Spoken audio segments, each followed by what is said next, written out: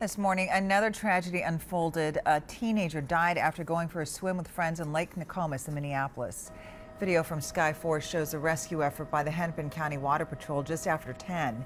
That is when a group of teenage boys heard their friend call for help and then disappear under the water. Sonar equipment helped divers locate the 15-year-old boy's body.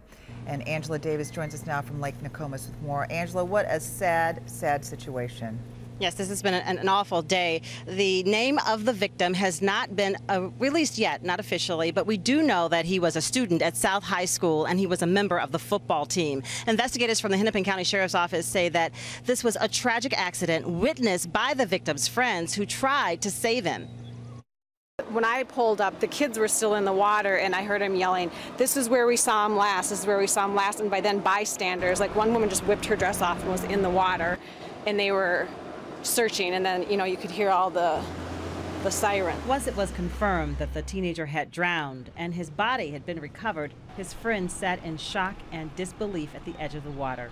The head coach of South High's football team rushed to the scene to try to console his players. There were about 7 friends in the group, and they noticed he was in distress, and then they were trying to help him. They were trying to locate him under the water. It appears the victim was trying to swim out to a raft to join some of his buddies.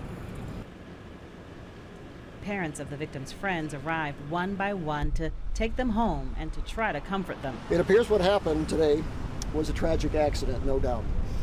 Anytime a young person loses their life, your heart goes out to the victim's family and friends. I have a 15-year-old myself, and so I'm just, as a parent and I'm just as a human, this is devastating to see this.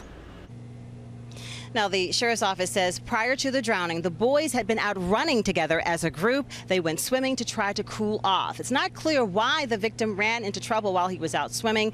We don't know what his swimming ability was, but we do know that when his body was found, he was not wearing a life jacket. And we also know that there was no lifeguard on duty at the time of the drowning. It was not a scheduled time for lifeguards to be here, Amelia. All right, Angela, thank you.